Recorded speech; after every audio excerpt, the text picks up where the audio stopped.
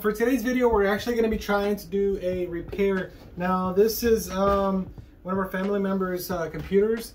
It doesn't turn on at all, so we need to actually figure out why that is. And in case you're wondering, it is an HP. It's one of the lower end HPs, but either way, we're still going to check it out and see what's wrong with it.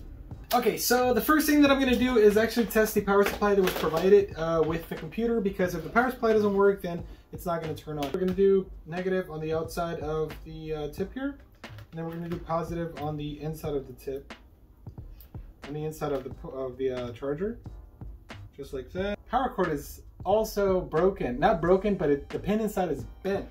So let me at least see if I can get something out of it before I do anything else. All right, I got 20 volts, 19 volts, so it does work, but the first thing that we need to do is actually fix this. Because you guys wanted to see, this is what I'm talking about. The pin inside is actually bent to the left there, but we should be able to straighten that out. All right, so for this, I'm just going to take a screwdriver here and then try to get under.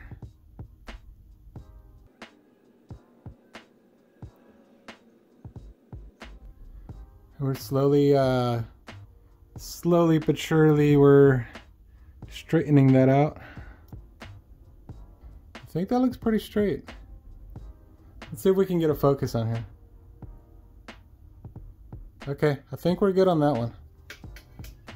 All right, so now that it's straight, we're gonna test it again just to make sure we didn't break it, because there's a possibility that you can actually break these things. The pin is just made out of metal and it can malfunction. Let's see, we got 18.9, 19.83. Okay, we got the voltage that we want. We're on 1920 is what we're looking for this power supply. And for that, you can actually see on the back as well, it should tell you about 19 volts. The next thing I'm going to do is I'm going to plug in the power supply into here, into the computer, and just see if it turns on.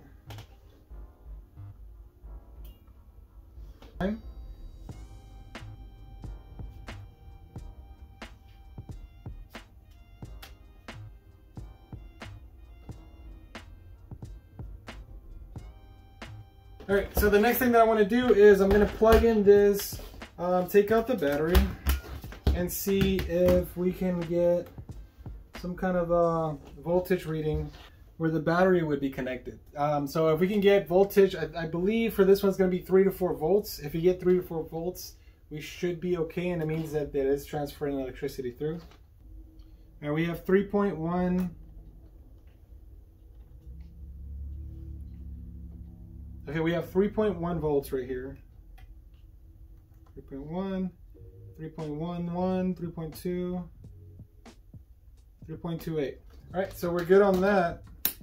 So it's like the housing of the charging port has been broken off. So since the housing of the charging port has been broken off, I do want to replace the charge port, because it could possibly be that it's not having proper contact to turn on. That's going to be the first thing we replace.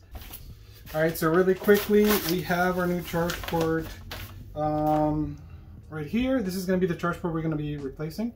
This is going to be the new one. Let's get a screwdriver. Let's quickly turn this around. And we're going to first remove this middle screw.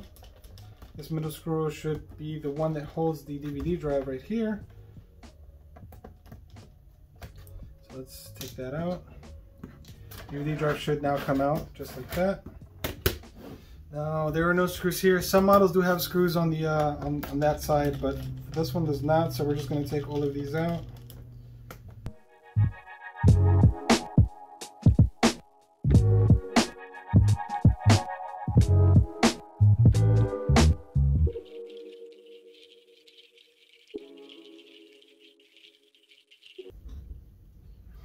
Let's see if we can actually get in here with this little pry tool.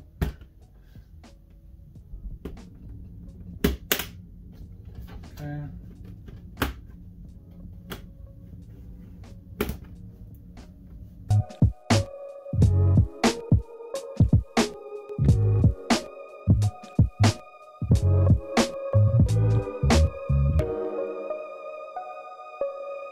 some screws I wasn't aware of. I think there might be some screws back here.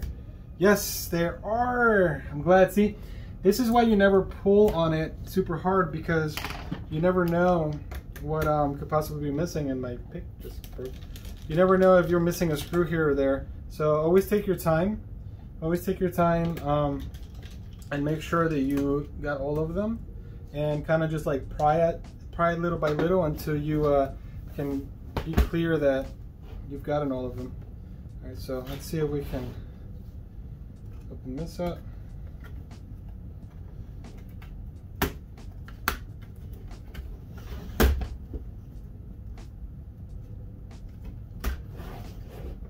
Looks like we should be able to bring this up like this. Okay, we got it. Awesome. Okay, we're inside. What we're looking for is the charge port area. The charge port area is going to be right up here. So let me turn this way. The charge port is going to go from here all the way to here. And here's the cable. Let me actually turn it towards you guys. And we're going to pry this cable out of its holder right there. And then it's actually being held with the hinge cover here, or the hinge itself. So we're going to have to remove the hinge screws to try to get to this. This is the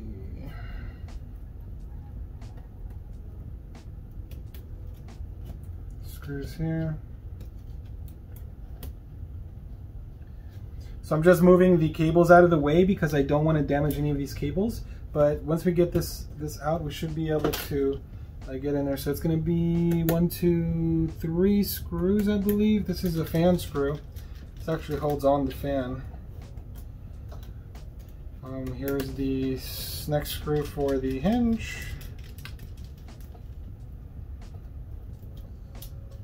And then this one.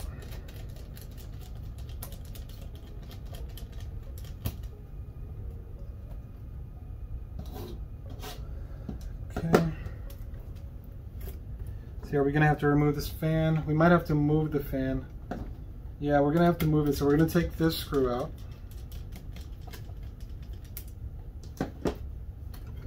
Move this fan out of the way. And then we should be able to pry this up a little bit.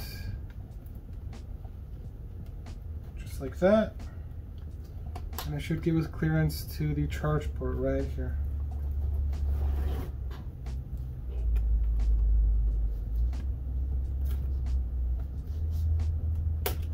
Okay, there we go. And that's easily taken out. Just gonna remove that there.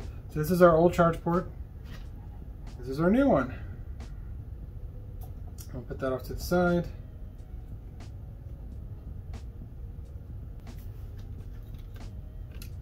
There we go.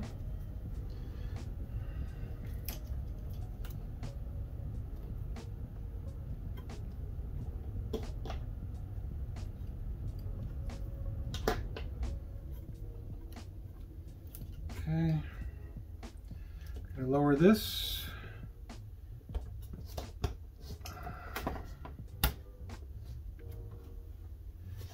That's good. And we're gonna put our fan back on where it belongs. And there's a couple little guides here that you can use to kind of guide you through that. All right, so that screw was there.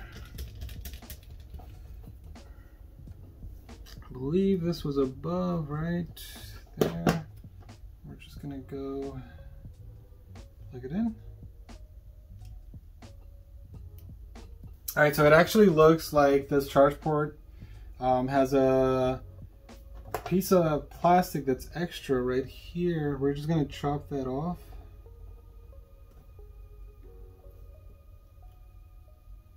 To try to match this one.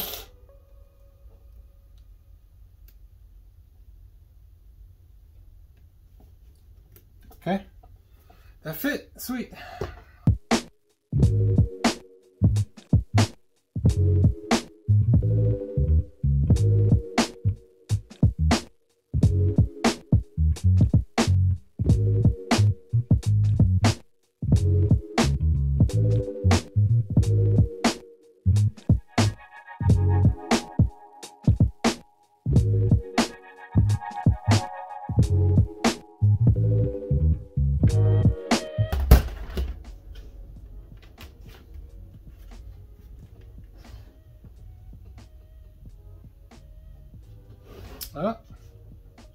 Okay, so it turns out that we were right.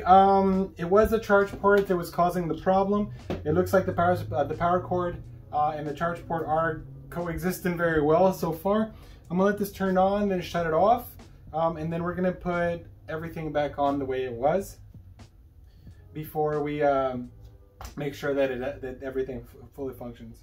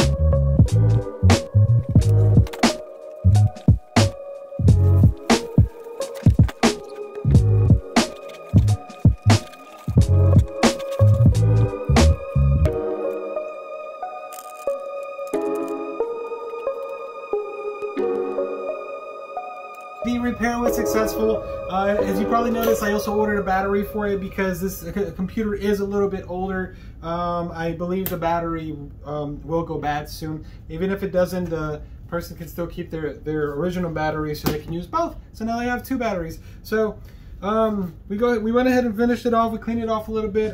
It is working perfectly fine now. So I'm super happy because now I can return this to our family member, and hopefully they're happy, and then this lasts a little bit longer in their life. So thanks again for watching, everybody. I do appreciate it. Please make sure you subscribe and you share this video. It does help the channel. The channel is growing. It's slowly growing, but it is growing, and I definitely appreciate it. So until next time, everybody, take care and see you on the next one.